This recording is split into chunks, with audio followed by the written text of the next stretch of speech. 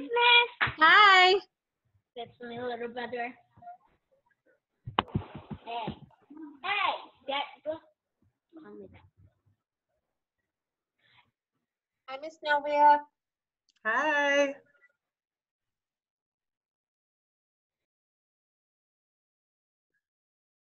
Okay.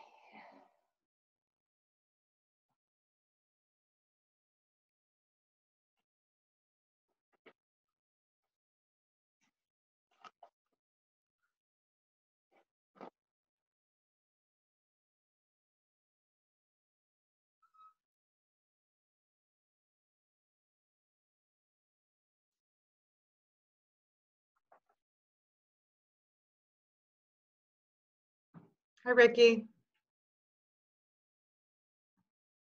You're muted. Uh-oh, he's gone. All right. Nope. I'm There he I'm is. here. Can you hear me? Yes. We can hear Okay, you, now- but we can't see you My now. video stopped. Hang on. Hi, Miss Okay. I'm in safe driving mode. That's why. All right. Hi, Evan. Oh, I didn't know. Miss Nova. Hi. My birthday's coming up. Now, if I do that, Who's that? Oh.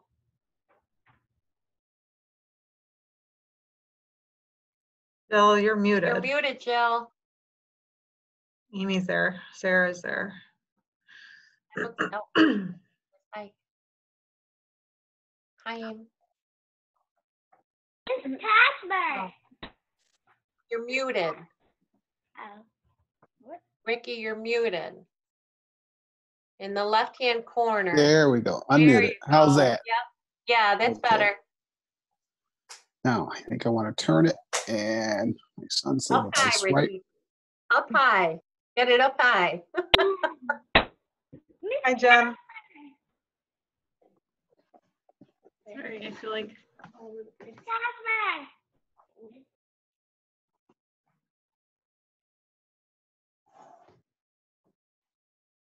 Light seems really bright. Is that too dark without it? No, that's good. There we go. Very dark here. Just that storm just came through. Hi, Maya. Hold on. Hey, Darcy. Hi, Jen. Hi, Tim. Hi, Jim. Hey, Jim. Hello, everyone. I was just Hey, Ricky. the power went out while we were talking. Are you okay? Me? Darcy? No, I'm good. I'm good. Oh, here. Hi, Amy. Hi, Ricky.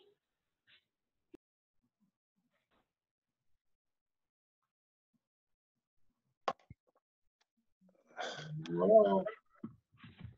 One, How do I turn my camera on? 3, Ricky? Ricky, you're muted again.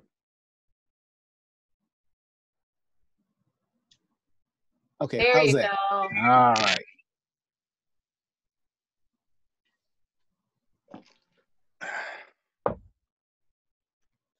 Jill, Yes. I talked with a couple times with Christine Smith, and she's actually working at the polls today. I told her to call me at my office if she wants to speak at the meeting. So Okay. she said she was going to try to get out to see if she could. But you'll be able Okay. to see if she gets on, so then you can unmute her. Yes. Okay, good. Yeah. I thought that was the case. I just wasn't positive. Hey, Jim. I am Jim. I did hear from Christine today, and she is unable to make the meeting. Oh, okay. Yeah. Okay. Thank you.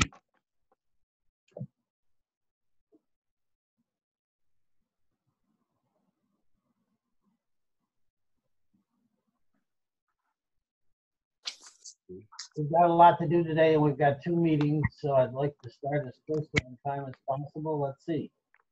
We've got 1, 2.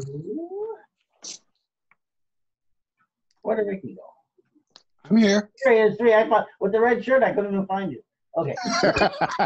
Okay. All right. Uh, One more.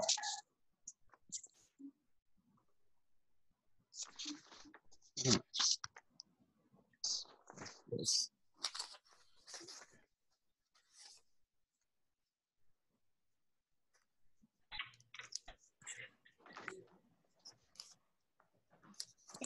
Want to be in the video? Jim, while we're waiting, I was just going to make a general statement and welcome all the students and families who were able and are able to sign on. Hi to everyone. Just so you know, as you know, having this many people on a call / conference can be challenging. So we will have participants, visitors muted. If you have any questions or comments, I ask that after the meeting, you please either email me or ncsinfo@niagaracharter.org, and either myself or Mr. Muffaletto will get back to you. But just to keep background noise and interference to a minimum, we will ask participants to mute, or I will mute you so we can keep the speakers loud and clear, and just wanted to welcome everybody again and just put that out there.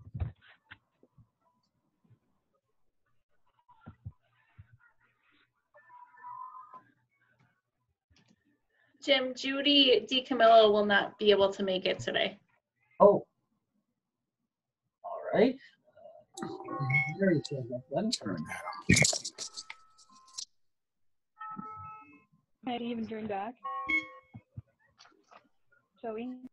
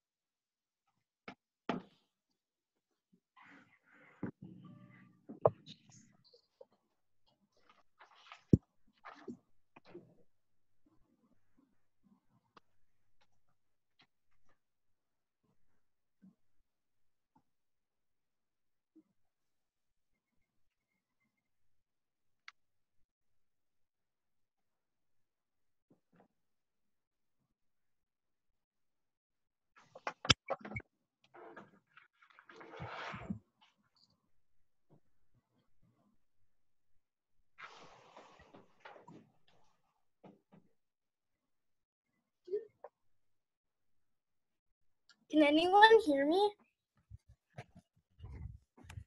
Yeah, we can, so. Okay, because last time I couldn't hear you guys. Can you hear us? Yeah, now Oh. I can. Oh, good. Hi, Jonathan. Hi. Jim, are we waiting for Mary? Is that? We really need a quorum today. We got lots Yeah. to do.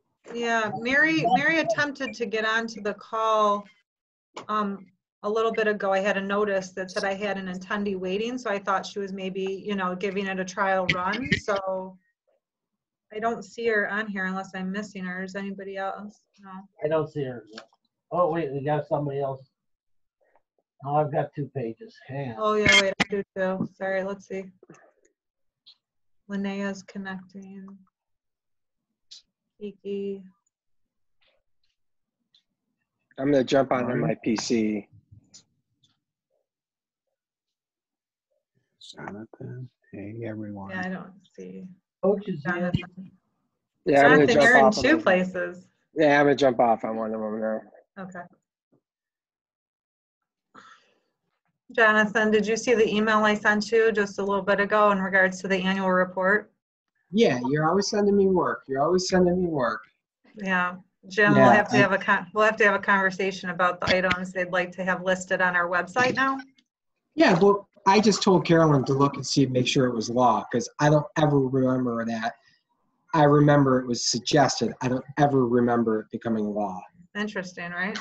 Well, that's the way they are. So Mary, somebody text Mary to unmute herself. I I see will. your name. I see your name at the bottom, Darcy. Can you Oh, unmute here, her? I can unmute her. Mary, I just unmuted her. I'm here. Yay! it has the power. Calling the meeting to order at 5:05 p.m. and this is, you have your packet before you. This is our regular meeting agenda. You have 2 agendas in your packet, ladies and gentlemen, but we're obviously going to do them one at a time. And seriously, we'll be somewhat problematic. Anyway, the proof of public notice was timely sent, which you have. And we have the agenda as our first item after we call the meeting to order for our May 26th meeting. So, I would, if there's no comments on the minutes of the meeting of June 26, 2020, I'll entertain a motion to approve it as you have it before you. So moved. Mimi? I'll second. Yeah. All those in favor? Opposed? Aye. Hi. Aye. Very much. Aye. Thank you. All righty, Darcy. Let's get going. You approved the minutes? Yes, we Yeah. did. Oh, sorry, okay, sorry, you're tuning out. I'm having a little background interference and sometimes, Jim, you're not coming through on my end. Was the agenda approved too? The storms will affect it, I assure you. And Jill, what was your question? The agenda, was that approved as well? yes, Okay. Yeah, I know, yeah.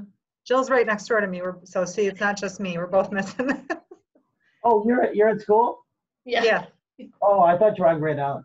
No. All right, we're all set. Okay. okay, I'll get started then. Okay, so to begin my CAO report, I first wanted to recognize the success we had with our first virtual graduations for kindergarten and 6th grade. I wanted to thank the staff who helped to make this event a success and really working through a challenging time. And again, not knowing what to expect or if what we planned would work out the way we hoped and planned for. And I think I speak for my entire staff when I say they were both very successful events. And while it was a different type of celebration, we did all that we could to acknowledge the successes of our students in both kindergarten and 6th grade. And I wanted to thank Amy DiMaggio for coming and being present and representing the board at the kindergarten graduation, and to thank Jim Muffaletto. Jim, thank you for being there for the 6th grade celebration. I wouldn't miss it. It was a fabulous event, actually. And in many respects, even better than prior years. yeah. And again, we had great participation. As expected, there were a few families who weren't able to join us. We will make sure that everything that was handed out to the participants gets to those homes as well. But I just wanted to make sure to mention that. So job well done to everyone, and hopefully we'll be in different circumstances come next June. But I'm going to move on to the professional development that I always update the trustees with in regards to June.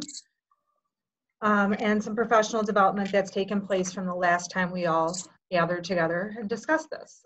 So Teresa Boniface attended reading and writing remotely. Actually, I'm going to try not to be redundant and say remotely. This is all remotely done. So I'll just name the staff member and the name of the trainee. Teresa Boniface attended reading and writing, and that was through Erie One BOCES. Jenna Schratz and Caitlin Smith attended math distance learning, also through Erie One BOCES.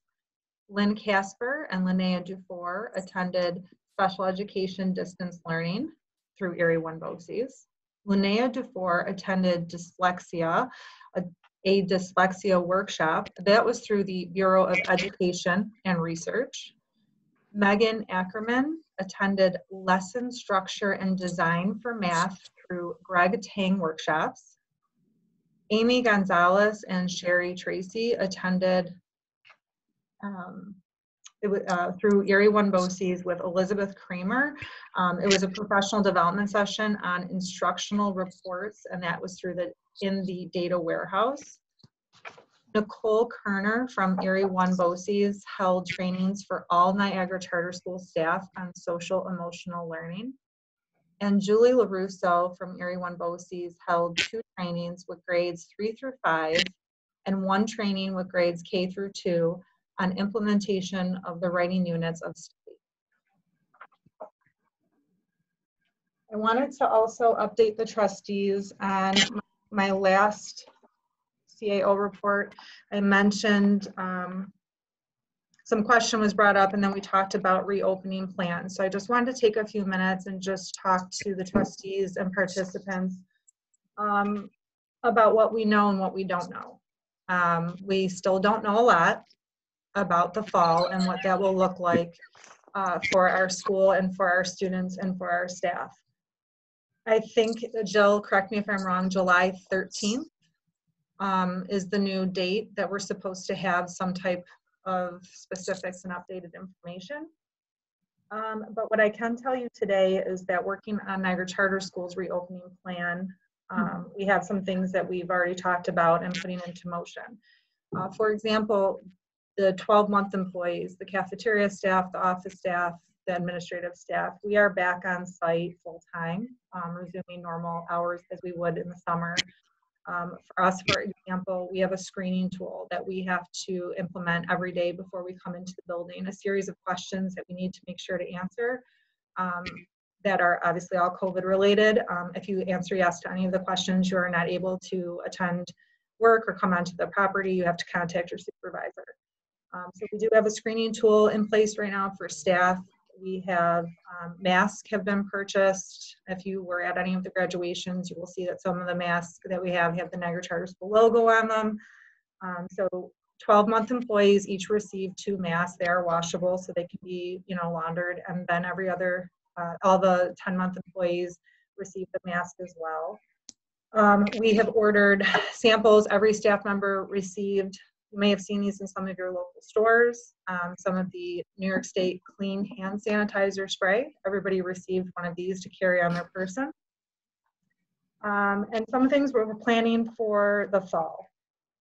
Families might be familiar or should be familiar with the fact that we've had this crew. We do have a crew here at Niagara Charter School. So school supplies are usually sort of merged together. When you get your child's classroom supply list, you buy the supplies, they get to school, and then they're kind of put it together so everybody can use them throughout the year. This coming year, we are not planning on sharing supplies. Supplies will be kept in separate containers by student so that there's no sharing of materials. Those will be kept separate for kids. We are looking at a screening tool as well for parents. It would be on the back of the communicator. It would be again, it's a series of questions that the parents need to just go through each day to make sure if the students are exhibiting any symptoms of COVID, that they are kept home and they're not sent to school. We are not yet certain if masks are going to be mandatory or not, but we have been procuring some projections on cost for disposable masks for students to provide each student of Niagara Charter School with a mask, a disposable mask, 1 per day. Again, whether that will be mandatory or not is uncertain, and we can only follow the state guidelines. I made mention of my concern last time with transportation. I am very anxious to speak to Niagara Coach Lines and see what their thoughts are on for safety and health plans for transportation of our students to Niagara Charter School. And unfortunately, the person that we need to speak to over there did have a death in their family recently, and we have not been able, I have not been able to make contact. But I do have an email out, and I'm just waiting for that to figure out what that'll look like. We are also considering buying first aid kits, 1 for each classroom versus just having a few in the front office and and nurse's office. A first aid kit available in the classroom for minor needs would also keep the traffic to the nurse's office to a low. We are also increasing the purchase of sanitizing wipes, hand sanitizer I already mentioned. So those are just a few of the things that will go into our reopening plan. I will tell you that right now we are planning to reopen in the fall. But again, that's a decision that really comes from the state, and we can only follow what they send to us. So, but right now we're planning as if we're going to be back on site. We hope to be, and we do have to. There is a guidance document. I don't know if you can see this. There is a document that came out. It's a little over 50 pages long from the New York State Superintendents Association. I was reading through that today. And they make some mention here about the possibility of offering parents options, meaning that for some families, sending students on site might not be something that they're comfortable with, and we might have to look at offering an alternative, meaning virtual instruction for families as well. So there's a lot unknown, but we are following all of the New York State guidelines as they become available. Are there any questions from the trustees? Parents, again, if you have questions, please send them via email, but trustees, are there any questions at this time that I can answer for you, or do my best, I should say, to answer for you? I'd like to make a comment. I like the idea of having the first aid kits in each room. I think that makes a lot of sense. When you were talking about the mask, how much research have you done in trying to procure those with the thought that we're going to likely be in a mask scenario come fall? And I know that in the past we've heard about some difficulties in procuring those type supplies. Have you done any research thus far as to kind of getting ahead of that? Because you're figuring all the schools are going to be probably looking to do the same thing. Mm-hmm. Well, there's a lot. I will say that there's definitely an increase in vendors that are providing. We get a lot of emails every day, or at least I do. And actually, when Amy and Jill and I were just having a meeting for NWEA testing, a vendor just walked through the front door and handed me their card. So Staples, Cintas, like I said, there are a lot of vendors that are looking, to sell to schools. Things such as masks, not just the mask, but the plexiglass dividers, the thermometers for the temperature readings.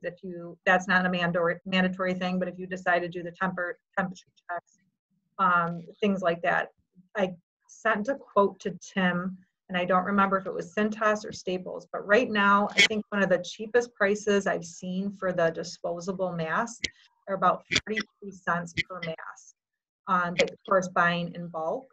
And I was talking to Tim about some budgetary projections for that, because we were sort of doing a rough estimate. If you were to give 350 students a mask every day, but do it for like the first quarter of the year, not even planning for the whole school year, because hopefully you wouldn't have to have a mask for the whole year. Even though 43 cents seems like a really small amount, you're looking at about an expenditure of over $20,000 just in mask alone. And the plexiglass dividers, which I've only just scraped the surface of looking into, those are like $200 a piece that I've been seeing. So there's a lot of, we have to see what's going to be best for health and safety first and foremost, and then obviously look at cost effectiveness as well. But there's a lot of vendors, Ricky, and I would say that more are becoming available. Okay, good. Yeah. But we don't want to get behind. Like, that's why I want to stay on top of it. And even if we make a small order at first, so we have enough to get us started for the beginning of the year and then grow from there, because I don't want us to get into a situation where there isn't any inventory available, but we're still looking into what's the best way to go. Thank you. Mm-hmm. There are no more questions in regards to that right now. I'm going to switch gears. And I'd like to, give me 1 second. Let me just go through. Excuse me, Darcy? Yeah. Lauren was on the call, and I don't see her now. Are you still there, Lauren? I'm here. Oh, where'd you go? I'm having problems with my video. I'm sorry. All right, no, as long as you're there, I couldn't see, and as long as we can hear you, great. Yep, I'm here. Okay, great. Oh, yeah, sorry, I got a little out of order. Before we go to Pride Spotlight and Employee of the Month, which I'll switch over to Jill, I just wanted to, if I could just continue with some of the general updates, if the trustees don't mind. I'm just a little out of order. But I did want to ask if there were any questions about the dashboard and yeah, is that under, that's under new business? Yeah, any questions about the dashboard that was provided in your packet at this time? No. I didn't have anything. No Okay. questions. Nope. Thank you. And now I would like to talk about, in your board packet, you should have received a copy of the EL Education Cooperation Agreement. And I just have a prefacing remark for this. You don't see, I don't believe every year you'll see the EL document or agreement, because they're already an established partnership with Niagara Charter School. So typically, unless we're making a major revision to the charter, this agreement is year to year. However, this is a renewal year. So for the renewal application, one of the attachments needs to be our memorandum of understanding, or this cooperation agreement, and I need to show that it was board approved moving into the next year. So I can tell the trustees that in terms of service days, the quantity of service, that has stayed the same to the best that we could keep it. Some of the things are going to be offered virtually now, but price-wise, minus maybe a slight adjustment from prior. I think last year, Tim, I don't have the number in front of me, but I think last year we might have been at like 35,000 and some change, and this year 36,400. But the contract itself is the same in terms of days and services. But I do need the board to approve that so I can include it in our renewal application and show we're continuing our partnership with EL Education.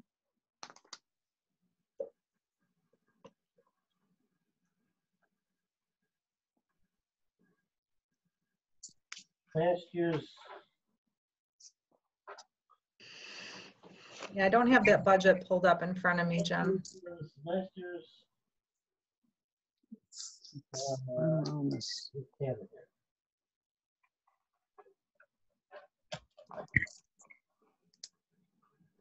46.5. Last year's was? This year, in the budget,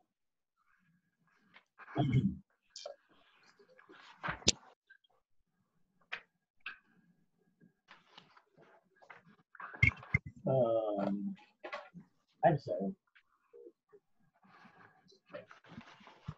ELED, this is Tim. Yeah. ELED's contract, the approved budget for 2019-20 was, we had in the thing 37.5 or 36.6. I bumped it up to 37.5 for next year, Okay. just to give you some room. Okay. So this contract, Tim, is coming in at 36.4. So yeah, so we'll have a little bit. We can amend that later. Mhm. See, And that's 900 savings. The total line item is 39.9. Mhm. There's room, to the trustees, there's room in the proposed budget that we'll be looking at in finance for this amount of money. There is enough room for that. Yeah. So basically, if this is what Darcy wants to spend it on, that's something we certainly want to take a look at. So should we approve this as part of the finance, Rick, or do you want us to pick it up now? Unmute Ricky, please. He is trying to. Oh, I thought Jill could do it. No, I can't. I can ask him to unmute, but I think with his thumb, he's trying to. No, Ricky, you're still muted. He's saying he's okay with it. Oh, I think he's it's okay. we go. Oh, there he goes. Yep. I'm okay with voting on it now. I don't have a problem with that. I think we can just get it out of the way. Okay, I would make a motion that we approve the cooperation agreement as presented. I'll second it. Any other discussion? No. All those in favor? Aye. Aye. Aye. Mary, Mary, are you there? I think we lost her. Aye. Oh, there she is. We found her. Okay, thank you all. Passed unanimously. Thank you very much. Okay. And now I'd like to return to our sequence order on the agenda, and I'm going to turn it over to Mrs. Kiker, who is going to announce Pride Spotlight and Employee of the Month. Thank you. Good evening, everyone. This month's Habit of Scholarship was dedication. I am committed to our Pride values. And the awards for this month go to the following students. From Miss Nowicki's crew, August Rodriguez. From Mrs. Burwell's crew, Viviana Thompson. From Miss Schratz's crew, Jackson James Bradley. From Mrs. Austin's crew, Mackenzie Nelson. From Miss Smith's crew, Maya Carabello. From Mrs. Boniface's crew, Zoe Koziel. From Mrs. Hopkins' crew, Benjamin Saunders Dibble. From Miss House's crew, Stefan Long. From Miss V. Ross' crew, Taina Egger. From Miss Zaleski's crew, Kayliana Bolden. From Mrs. Chekala's crew, Deshawn Smith Thompson. From Mrs. Ackerman's crew, Storm Groom. From Mrs. Felmett's crew, David Nichols. From Mrs. Gonzalez's crew, Timothy Gray. Nominated by Mrs. Casper, Heaven Merchant. Nominated by Mrs. Dufour, Amari Cunningham. Nominated by Miss Killian for music, Emily Smith. And nominated by Coach Abrams for gym, David Nichols. Congratulations to all of our Pride Spotlight winners. I will be mailing your certificates in the mail tomorrow.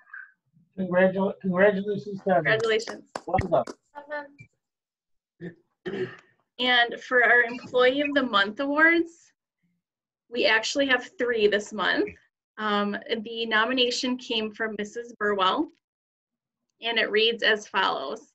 I would like to nominate the front office staff, Miranda, Megan, and Kiki, for Employee of the Month for all of their hard work since we have been out of school, and while we were in school too. They help to communicate with families, collect and send completed work to teachers, mail materials to students, and they coordinate times for families to drop off work while they are in the building. They have helped to pass out Chromebooks and community outreach, such as the mobile food pantry. They have done so much for our families, including answering questions and even completing Chromebook deliveries to homes. Miranda, Megan, and Kiki are there to answer any questions and have been very helpful during this uncertain time. I am always impressed by the amount of knowledge they have about each family, and I appreciate all that they do to keep our school running smoothly. So congratulations to Miranda, Megan, and Kiki in the front office. Congratulations. Congratulations. That's it. Okay, Jim and trustees, now that the awards have been handed out, my general update is complete unless, Jill, did I forget anything? No.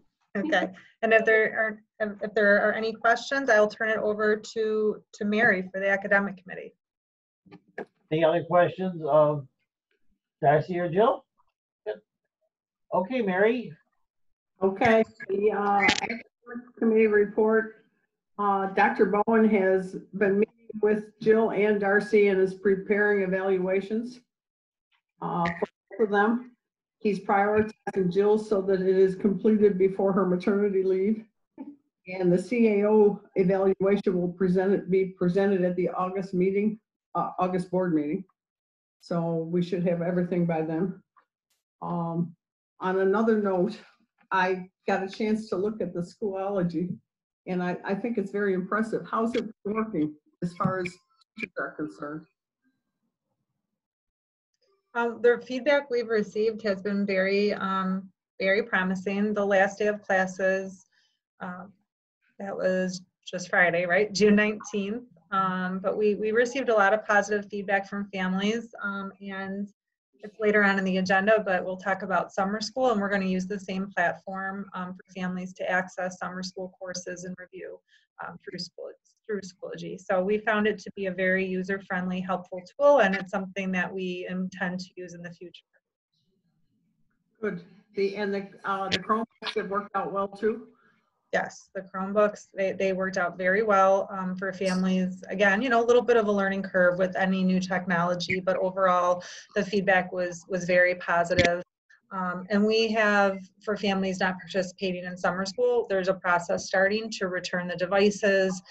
They will be, sanitized and serviced over the summer, and then we'll have them ready and prepared in the event that we're not back on site in the fall. They'll be prepared for virtual learning in the fall, and then also for if it should happen with rolling closures that the school closes for periods of time, we'll have those devices ready for families as well. And the front office and cafeteria staff will continue to assist when needed with getting those devices out to families if they're not able to come to NCS and pick them up.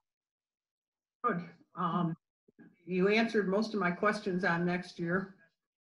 I know a lot of it's in the air right now.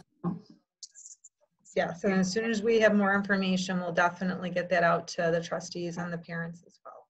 Thank you. That concludes my report. Thanks. Thank you, Mary. Lynn?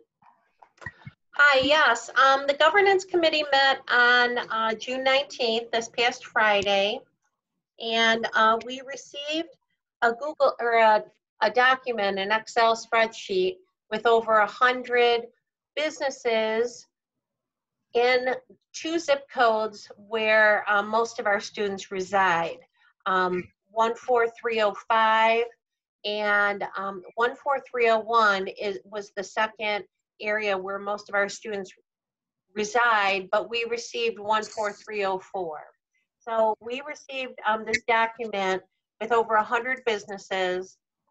Each member of the governance committee is going to peruse the document and select different businesses that they would like to contact to see about more community involvement with our school and the board. So we're in the beginning stages of this, and that's where we're at with that. I have a letter here from Christine Smith. She would like to apply for the second parent trustee position. I'll read it out loud to you. I have to, excuse me. All right. My name is Christine M. Smith Koziel. I am a parent of 2 students that attend Niagara Charter School. One child will be in 5th grade and my other child will be in 3rd grade in the 2021 school year. I am also a mother of a child that has graduated from Niagara Charter School in 2016. I am a stay-at-home mom because I have a disability that restricts me from working a normal job. Therefore, I commit and devote my time to my family and Niagara Charter School. Previously, I have been a security guard at Edison Charter School when they first opened. More recently, I have volunteered my time to help out wherever I can at Niagara Charter School, whether it being sorting books in the library, cutting lamination for teachers. I have enjoyed assisting in all areas necessary. I have a great rapport with the teachers and staff at Niagara Charter School. Additionally, many students and parents recognize me as a familiar face throughout the building, since we make it a priority to attend every school function and participate in school events. I am interested in becoming more than just a familiar face around Niagara Charter School. I would be honored to have a seat on the board as a parent trustee. I consider myself highly qualified for this position and very aware of Niagara Charter School's vision and mission. I would love to fill the position representing the parents of Niagara Charter School. Furthermore, I am happy to bring fresh ideas and helpful notions from a parent perspective. In closing, I am willing to spend my time with my family as well as my Niagara Charter School family. I look forward to hearing from you and my acceptance into the Board of Trustees. As I indicated just prior to the meeting, I was able to speak with Christine, and she's very interested, and I will put her name in nomination at our annual meeting. Terrific. Jim, I noticed that there were several emails regarding governance webinars. Do you want to speak to that at all? Yes, I apologize. I should have called you about that. That's right. I received inquiry from the Charter School Alliance that we attended seminars with, and they've been following us along. They sent us some recommendations for possible candidates, and we talked about that. We have a full slate this year, and the governance committee has taken it upon themselves to determine if there are local candidates available. But along with that, I said to the board some recommended seminars that they have, webinars that they have coming up. And I thought you should take a look at those if you thought they would be important to your development as a trustee. You're certainly welcome. I found their presentations to be thorough and informative, and I would recommend, if you decided you wish to get in on one of those webinars, please do. That's why I said that. Thank you. Hey, Jim? There are two, yes, sir. The folks that they were looking to recommend, were they like Niagara Falls people? And is it something that maybe we should, invite them into meetings to get them acclimated as far as looking a little further down the road as potential candidates? I didn't. They were not local, no. Okay. And but they were very involved, according to the references, involved in the charter movement and would be interested in being on any board. I thankfully was able to tell them that our governance committee was actively soliciting, and we started out with a program using our local demographics to locate people who were community-based. And so we're going to try that first, and then if that doesn't work out well, then people that volunteer and show an interest in the charter school movement, obviously we love to be invited. But I wanted to keep it within the governance committee at this point until the board decides otherwise. Okay. Jonathan, do you want to present the other two matters under governance, or Darcy? In your packet, you received two policies. Policy amendments, yes. We could do them here. Jonathan, you want me to start? Yeah, you have the data policy and the, yeah, sure. Yeah, I mean, the gist of the two policies, trustees, that you've received, these are requirements from the state. I know the data security one, I believe we put on our website, Jonathan. Do you remember if the COVID one goes on there too? I think it does. But anyways, the first one, the shorter one, you'll see was conduct privacy and security awareness training. It was under Exhibit A in your board packet under Jonathan's letterhead. This was just an update because, again, of everything being in the virtual world, there's securities now more so in place for the data of students. And we had to, we had to assign a data security person for our school. So that's me. and this policy, which we've done training with the staff in the past about security measures and using the internet and using technology student data. So And we do have a policy in place already Yeah. for that. yeah. So, So you see the red line version. So this was the existing policy, and then Jonathan and Carolyn updated it, I guess is the best word, right, Jonathan? yeah. Yep. So there's that policy, and then the second policy was actually reviewed. Oh, go ahead, Jim. One at a time. Mhm. So anybody have any questions regarding the red line changes to our privacy and security awareness training? And I would None entertain. here. There it is. Yes, sir? None here. No, oh, not here, okay. I thought you said I'm here, I knew you were there.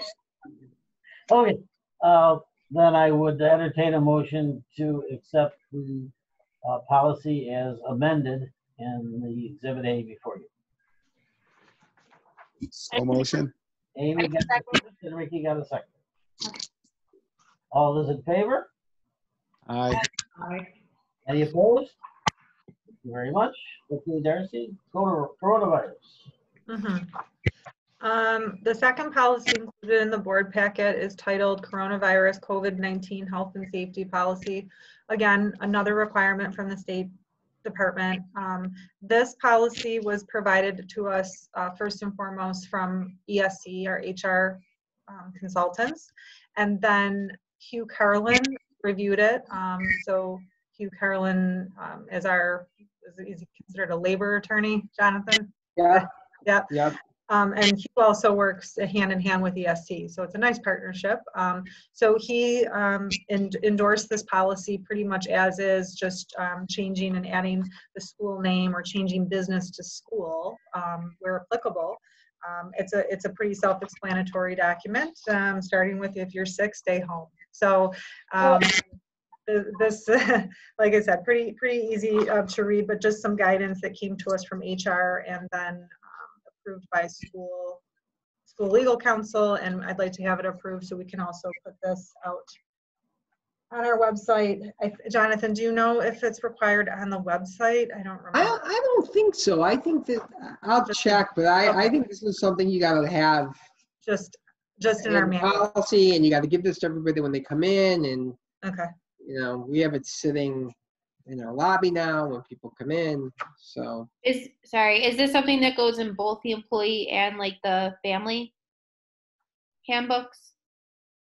ESC. Yeah, I would put them in it. Yeah, I know they said the employee handbook. For sure. We didn't talk, just because the staff were the ones coming back sooner than the students. Yeah. We didn't really have a conversation about the students.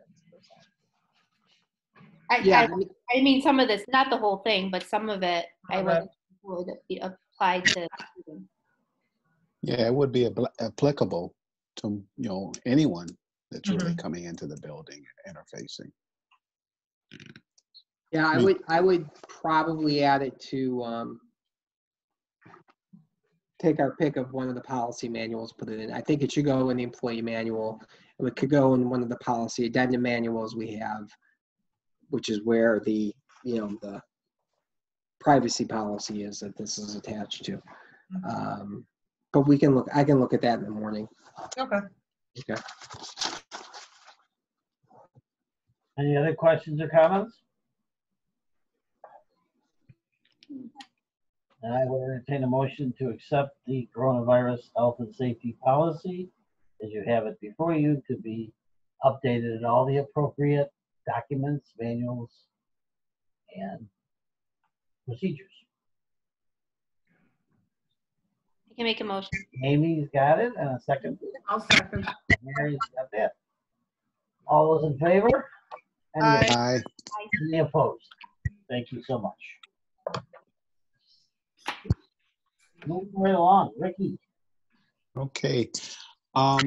With the finance committee, and I do apologize, you don't have the report in front of you. I'm kind of looking, I don't have my printed, I'm looking at it on a little screen here. But what we typically do around this time of year is we take a look at our budget, and we do one final adjustment to the budget to basically take a look at through the school year, since we end on June 30th, and make sure that our final budget is reflective of the school's expense and income over the course of the year.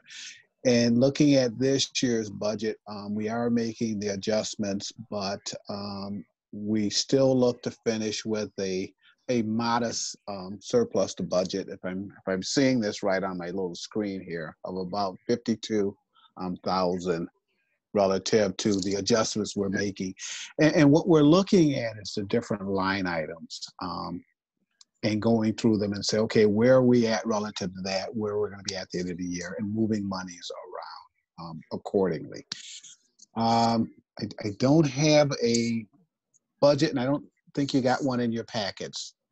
So it's a little tough, Jim, and I don't know how you want to handle this. We emailed it to everyone. Everyone should have received a copy yesterday, correct? Okay. Well, why, Tim, you want to go through it in a little more detail? And basically, our revenues are just slightly more than we anticipated, but our expenditures are down considerably for a number of reasons. A lot of it having to do with school being closed down and not being able to add some teacher positions that were lost during the year. But, Tim, can you give us a little better overview than that? Yeah, most of it is because there's been difficulty in hiring the teacher assistants throughout the year, so that ran up a surplus. That compounds because when you don't have the salaries, you don't have FICA, you don't have TRS, and then you don't have health insurance and dental insurance. So all those things added up to create a surplus that was much higher than expected. At the end of the year, I asked Darcy and Jill and Sherry to start purchasing some of the office supply, or rather school supplies and materials that they might need for next year, and then make the adjustment for this amended budget, which we have in front of you.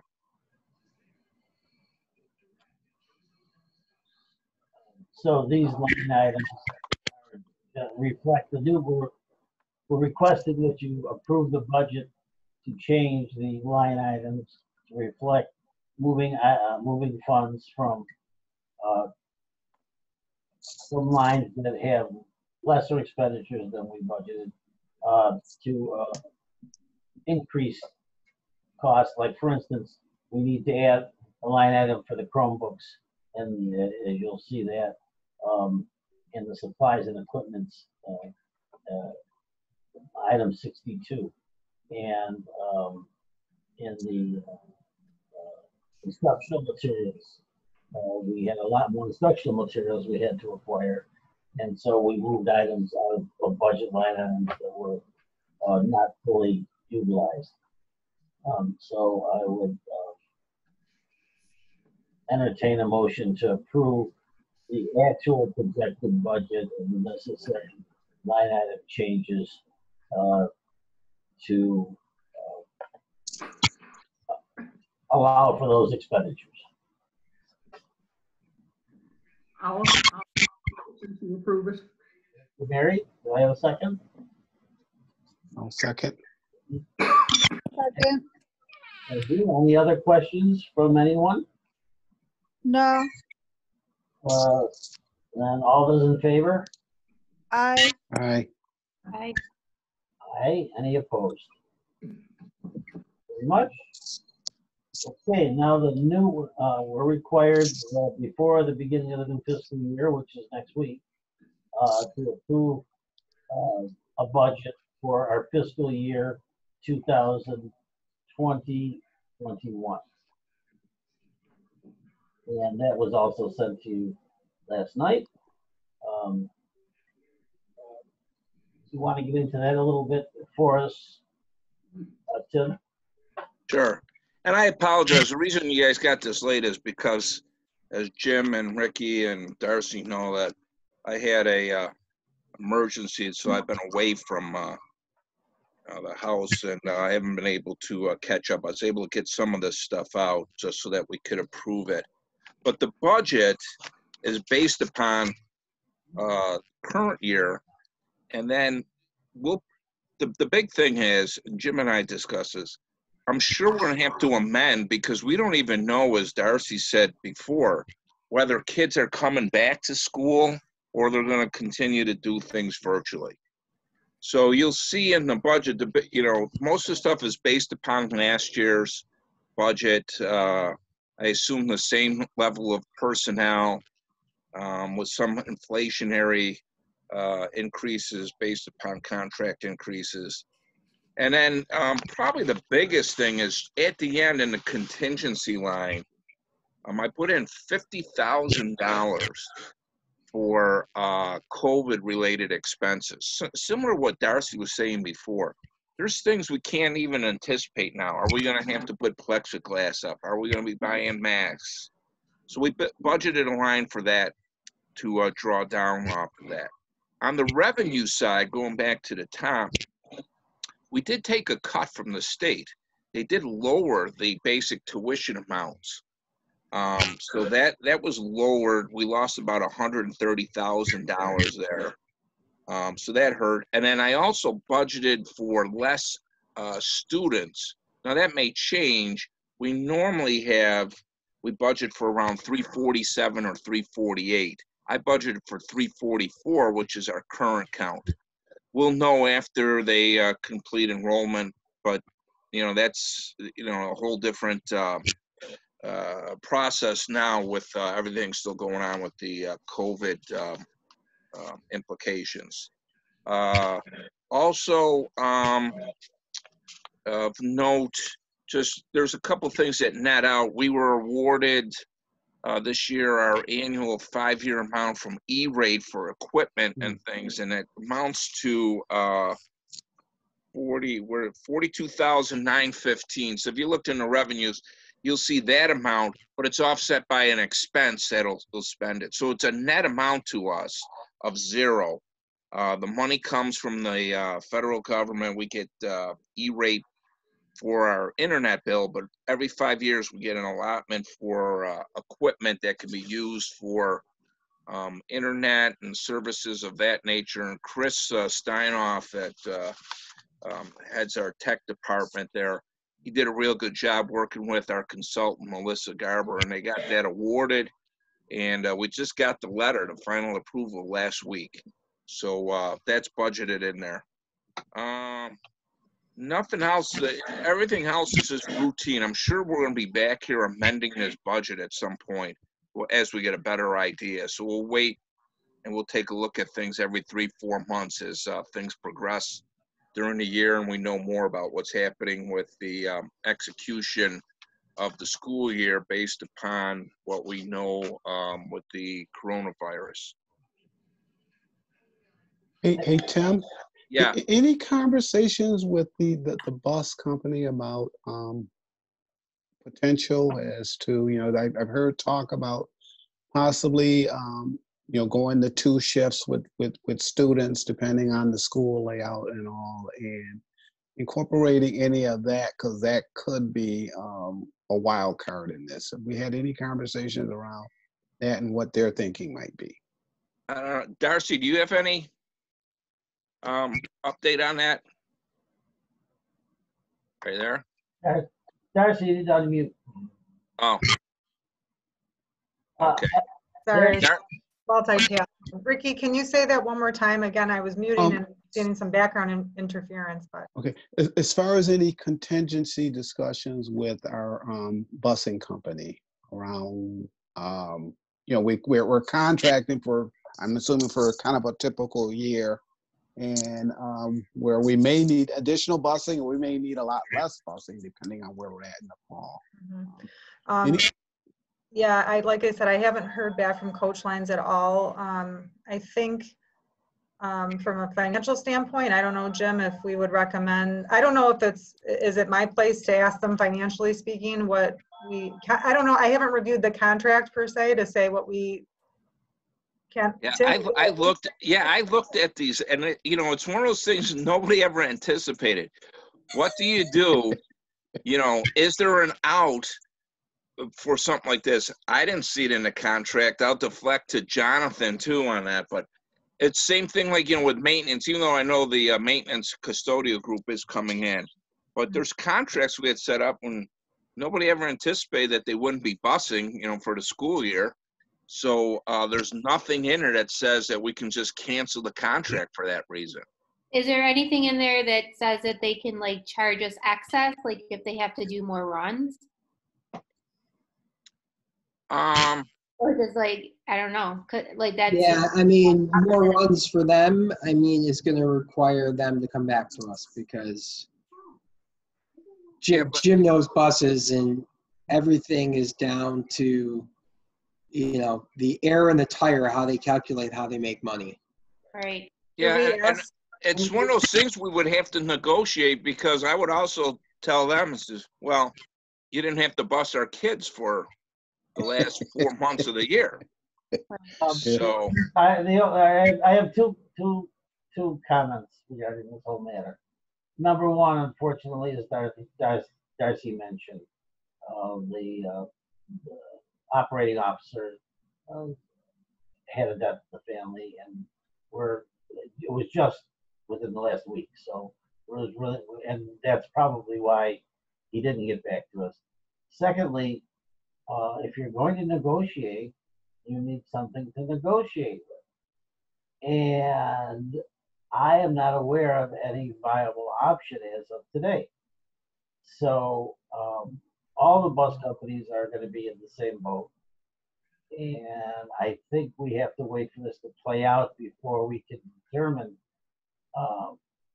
what our tack will be with respect to our agreement.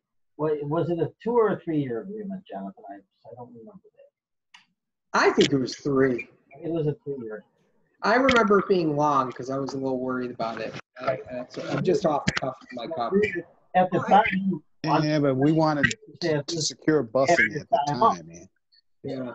I think what happened was that we were actually out of contract for a considerable amount of time. True.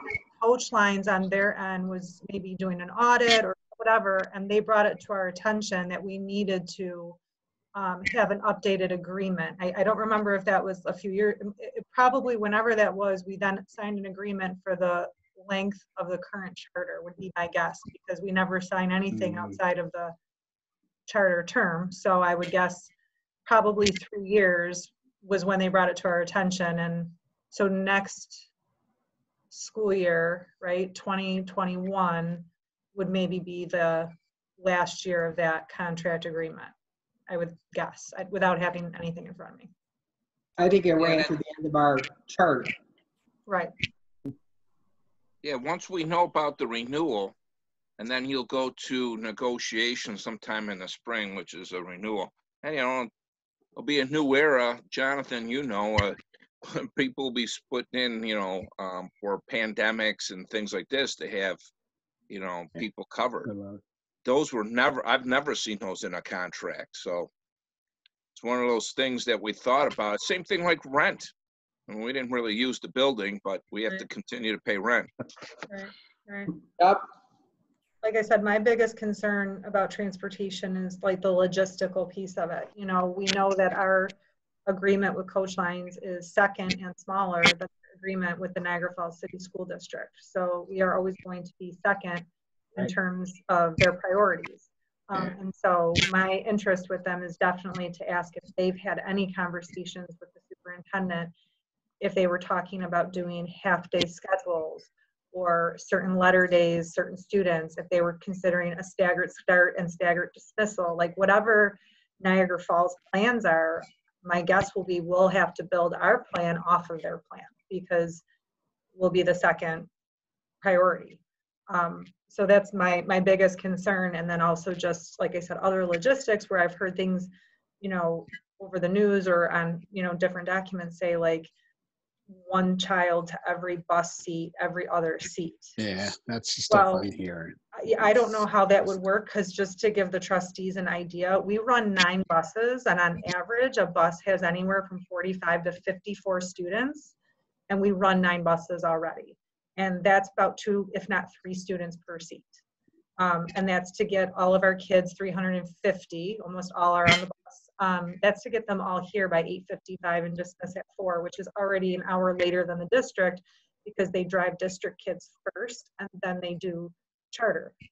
So if they were to say, we have to break that up, math's not my strong suit. I'll turn it over to my finance guys to run the numbers, but how long would it take to get 350 kids here if you could only have X number of kids, one per seat on a bus? By the time they'd get here, it'd be lunchtime, and by the time we had to dismiss to get them home, pretty much all they would have done is eat here. So I don't know. That's my Be looking at alternate days.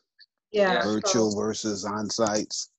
Yeah. Just as an update, because I hear through my wife, I hear Mark Laurie's daily updates, and even the schools, and we live next to a Williamsville teacher, the schools don't even know.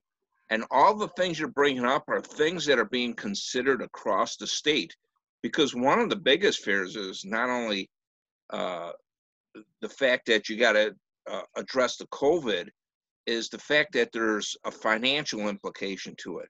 And all the school districts got cut. They have a financial problem this year going into it. Then to add to that, there's school districts already calling for, how would we do this? Who's going to support this? How are we going to run extra buses? So just as the questions you're asking, I'm hearing that on a state level. And I think it's so big right now, they just don't know what to do. So I think we'll all hear together. Darcy, you'll hear just like the superintendents do once the state decides what they're going to do, which they have to do soon. But I know from Mark Laurie's daily announcements too, is that they're doing a survey. So they're surveying parents and things like that to gather information, and then they're sending that also to the state. And I think every district's been doing that. So we'll see. And we're at that's going to happen this summer. Yeah, and where NCS is at a greater disadvantage is because we're not a neighborhood school in any way, shape, or form, right? There's no child walking here. So there's no transit, bus line. I think the closest one is maybe out past Kmart. I don't know. So again, not feasible for students to walk, or families, to walk and be considered a neighborhood school. So that might be my only argument back to Coach Lines about maybe where we should take priority over the Niagara Falls City Schools, because the Niagara Falls City Schools, right, like they do have the neighborhood thing going for them, right? So like they could in cases walk more so where we can't at all. So I know it comes down to the almighty dollar and cents, and that's going to be a weak argument on my point, but I don't know. Well, one of the things to consider though, Darcy, is just even in the districts, I'll tell you, how are they going to, what they're saying is, how do they even enact this? Because the classrooms are so crowded. They have like 25, 26 kids. You're supposed to have social distancing. Yeah. They can't do it. So they're entertaining ideas about half days. There's state regulations that you only have to have, I think, 3.5 hours of education a day. I remember years ago in the Buffalo City School District, they ran half days because of a budget problem. They would run a half a day, send the kids home, then bus the other kids in. Everything's on the table right now. No, nobody knows how this is going to shake out because it is so difficult to figure out, and the costs that are going to be associated with it will be astronomical. Is Mark Laurie approachable by us?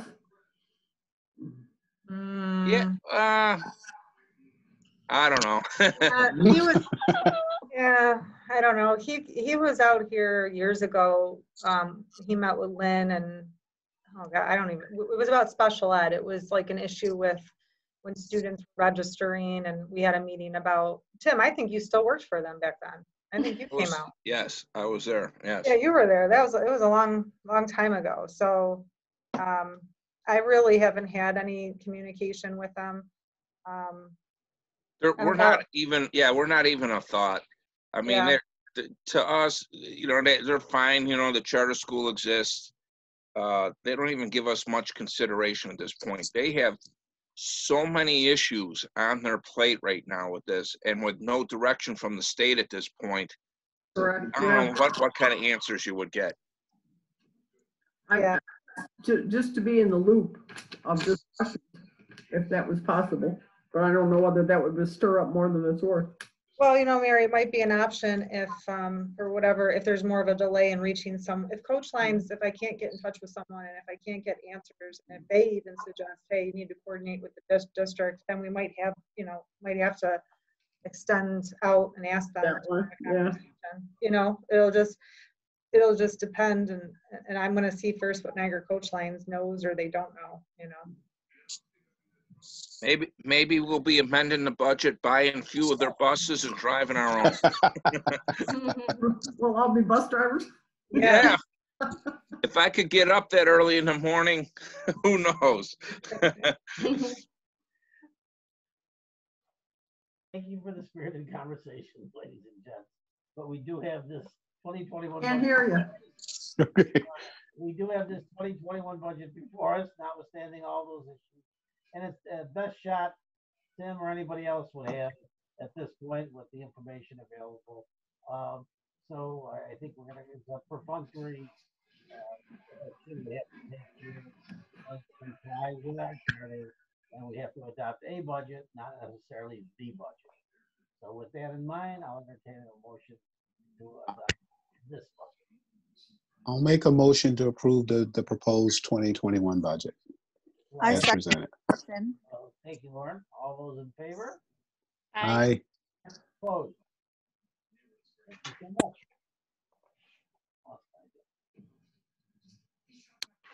Okay, that's it for finance, right, Rick?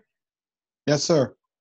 Okay, so now we are proposing an optional charter school, and the state in its ultimate wisdom needs a written document requesting a change in our charter because we want to embellish the education. We need approval to give our children a better education. So Darcy has developed a very thorough document which you have before you, which I used to have before me, and I'm looking for my copy. Darcy, why don't you start talking until I find my copy? Okay, as Jim was saying, yeah, so I apologize because we're kind of just under the wire here. Our goal is to have summer school start virtually, of course, June 29th, Next week. Which is next week. And it was probably the day after we sent out correspondence to families offering the opportunity that the state put out a document and said we needed their permission to do so. So you don't know what you don't know. And so I reached out to hear if summer school really meant for us being that we're not, for like college courses or like the AP or like the high school level classes that you might need to take summer school in order to get credit. And Sue Gibbons did get back to me and she said to essentially write this letter. There is a guidance document for writing a revision to a charter. I explained to her it's not necessarily a revision we want moving forward. It's just for this year. We have to see how it goes, see what the participation is, collect some data, and whether this was a useful venture and expenditure for the school. So she, under her directive, said to indicate, which I did in the letter, that right now it's just for the summer only. We'll evaluate as we go. And these categories that you see on the document that are bolded and then underlined, that's following the guidance document under other minor changes to a charter. So those are the categories they asked me to comment on, and that's why it's formatted in such a way. And my goal, should it be board approved tonight, is to either tonight before I leave or first thing in the morning, then get that over to Sue and David in the charter school office. And shortly thereafter, I will need the board minutes from Jill, and I have to show that it was board approved. But we are starting summer school on June 29th. Power of positive thinking. I love it. Any questions? I actually, Jonathan just has a question. I mean, we don't get any, there's no income coming from any, right. I don't understand why they get to approve it, but okay, questions answered. I don't understand either. I mean, I explained to her that it's really, it's like review, right? We're just trying to. Exactly, it's about, yeah, it's not real summer school. No, and I really made it like akin to if we wanted to do an after school review group, we don't ask permission, but this is the process I was directed to follow, and so. Okay, yeah, it's fine. It's fine. I know they'll say yes, but yeah. This comes under the golden rule. The guy that he who holds the golden rules. Yep. All those in favor? Aye. Any opposed? Thank you very much, ladies and gentlemen. Oh, I made the motion. Who seconded? Second. Ricky second. Okay, and we all approved. Unanimously approved. Thank you. Okay, I believe that's it for this agenda. Any other questions or comments, quickly? Yeah, Jim, I want to make one comment based upon what you just brought up. Just a quick comment. Yes. Between, I'm getting, I get a chance to hear from the school district, the Niagara Falls School District, through the superintendent and some other people on a daily basis. Darcy, Jill, her staff, all the teachers, they have really stepped up in this school. And I'm telling you, the stuff that's being delivered to these kids, our kids are going to move out way ahead of what's happening in these school districts. They're so confused trying to deal with the complexities of what happened. And the fact that this crew responded, they're nimble, they've made the adjustments is a real credit to them. And I just want to get that on record because it's been phenomenal. And if, I think the state's even confused by, that you're saying you're running summer school.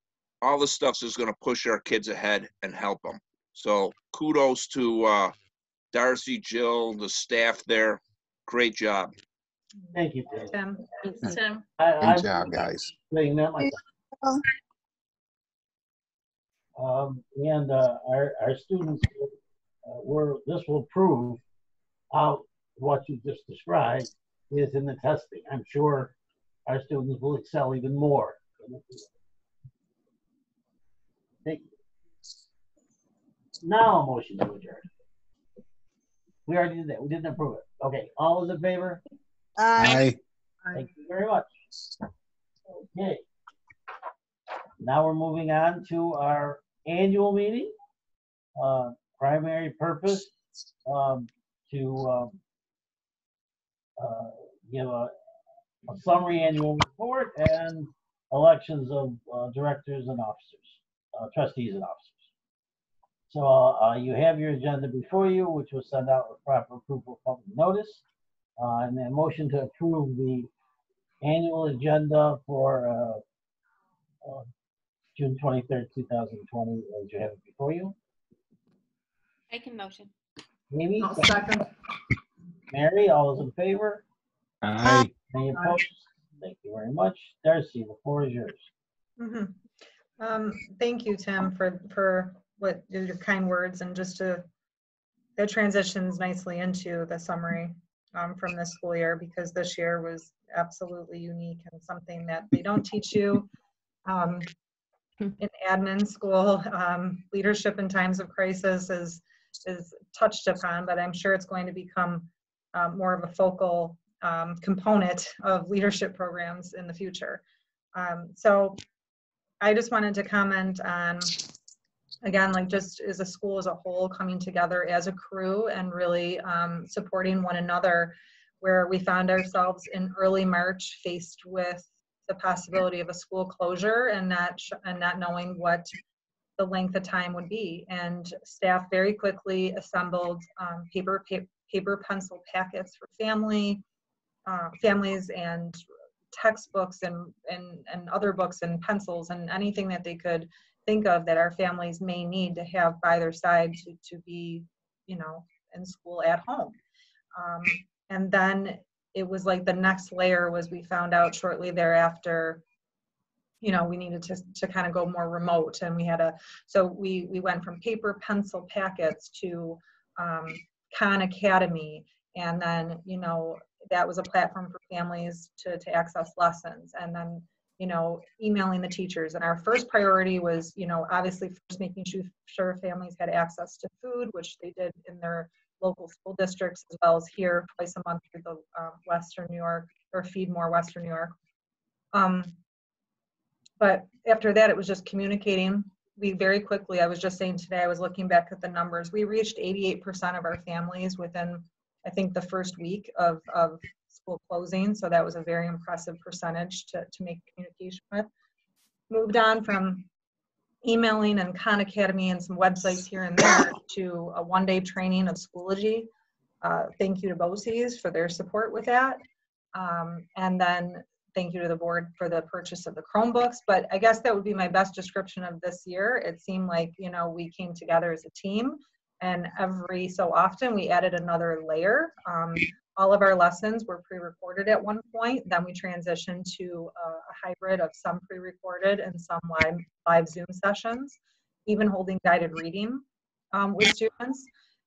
So I would say as a staff, we really just kind of rolled with it. We kept on rolling and just kept building and considering what we do on site, how could we do that virtually? So we really try to honor classroom traditions. Some of the classrooms did birthday celebrations and other, you know, things that were alive inside of the school, and how do we keep those alive in the virtual world, not just academically based. The social emotional piece I want to comment on, and thank, you know, Ms. Young and Ms. Granto for supporting families, along with the teachers, but I'm saying in addition, because this is a very trying time for families and will definitely be moving forward and into the future another area that we continue to focus on. So I'm very, very proud of our efforts. It was not easy. It doesn't seem like it's going to get any easier. There's going to be a lot of adjustments and continual learning. But I'm very anxious and almost, I guess you could say, excited for the coming year, because we've learned so much. And this isn't learning that's just going to go away. We learned a lot, and we learned a lot about our students. There are so many students who actually have thrived in this type of environment, and who, like, being here at school maybe had a real challenge of a time, but virtually they're doing really well, and this is just working better for them. So I think there's a lot of lessons learned, a lot of good to take away from it. And I think if we can be reflective and carry forward with new knowledge, it's just going to be to our benefit moving into next school year. So thank you to my staff, my leadership team, to Jill and Sherry, definitely, for working so collaboratively with me and helping to support the decisions I had to make, which weren't always easy ones either, and to the trustees and NCS parents, and understanding that we know it wasn't perfect, but, you know, we did the best that we could. We continue to always strive to be the best, and we look forward and hope to see everybody next year and back on site.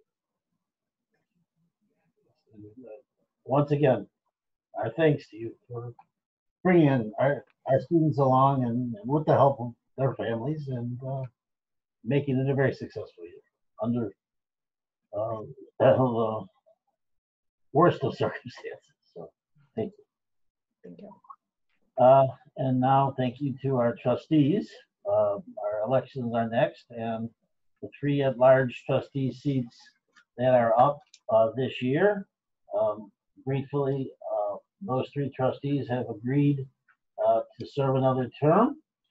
Ricky Scott, Mary Sheeler, and Judy DiCamillo. So we... I have a question, Jim. Yes. I have printout from the 2018-19 school board trustees with everybody's name on it, addresses and so on. And on that one, it says my term doesn't expire until 2021. I understand that. I think there was basically a recording error. Okay. Jonathan? That's Yes, fine. yes. Jill and I went back to when you first came on in 08, something like that. I don't know. And yeah, exactly. So there was a recording error as to when your original term ended and when you were reelected, and I don't know when in 14 or 15 something got messed up. So Okay. we had it just didn't tie out to the correct whatever. So that's why we ended up with 3 at this year. But Okay. As long as well, we just couldn't let you go. So we're going to elect you next year for 3 more years too. I think we can wait. Well, we're going to keep getting an extra year out of you. So. And are there any other nominations from the trustees? I'd like to put a nomination. Hearing none, I would entertain a motion to elect the entire slate of trustees for another 3 years. I'll make them. Okay, and I'll second your nomination, so therefore we can't get out of it. All those in favor? Aye. Are there any opposed? Aye. Thank you very much. And congratulations to all. And in the same vein, Warren has graciously agreed to serve another year as a parent, trustee, and we received this, I thought, very well thought out letter from Christine Smith. I had a nice conversation with her. I believe she'll be a worthy candidate.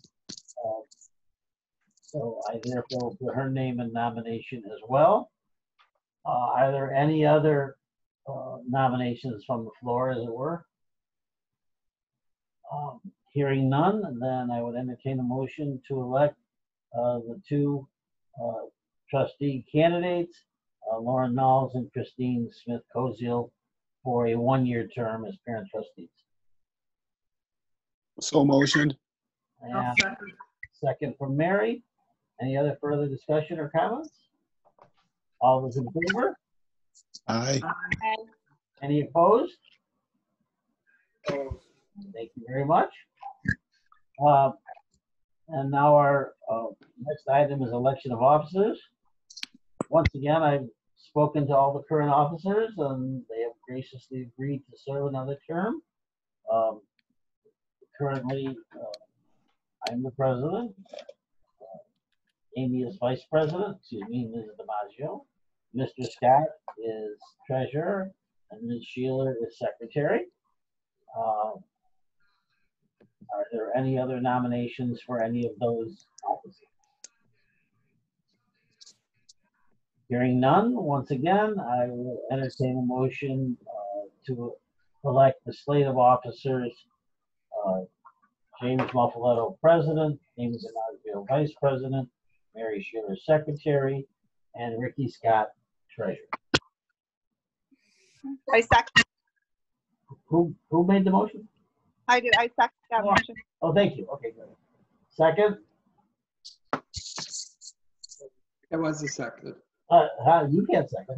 Who's the second? I need a second. Anybody? I second. Okay, thank you, Ricky. Second, okay. All those in favor? Any Aye. Aye. Thank you very much, ladies and gents, for hanging in there with us. We've got a great school and it's going to get better. As in the past, I think it's a little bit too early for appointment of committee chairs. I think we all need to speak about what everyone would like to do. I'd like to talk to Lauren and Christine in particular to find out how they'd like to contribute, and I will do that over the next few weeks, and we will have the appointment of chairs at our next meeting. There being nothing else on the agenda, I entertain a motion to adjourn. Amy. So motion. And Ricky, all those in Second. favor?